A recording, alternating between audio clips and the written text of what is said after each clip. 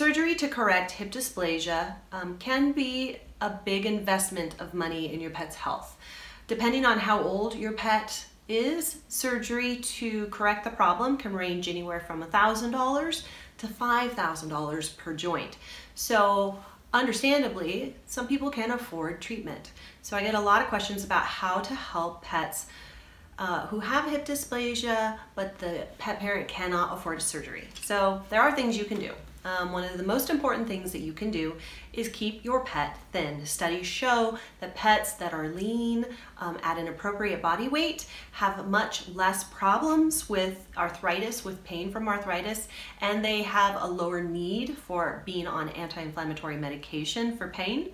So you want to make sure that your dog is at an appropriate weight for his or her frame. How do you know? Well, the most easiest way I have found to show clients, to show you how your pet is at an appropriate weight is the hand test. So you take your hand and you take your hands and you feel your dog's ribs right behind their front legs. You should feel them. They should feel like the back of your hand, like a washboard. If they feel like the palm, the pet is too fat. If they feel like the knuckles, your pet is too thin.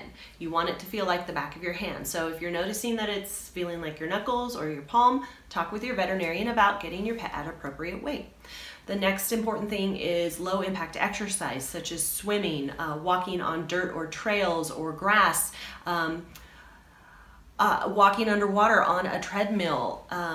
All kinds of low impact exercises keep those joints moving around, and as my physical therapist always says, Sarah, Dr. Wooten, motion is lotion, so you want to get out there and you want to get walking. It's good for your pet and it's good for you.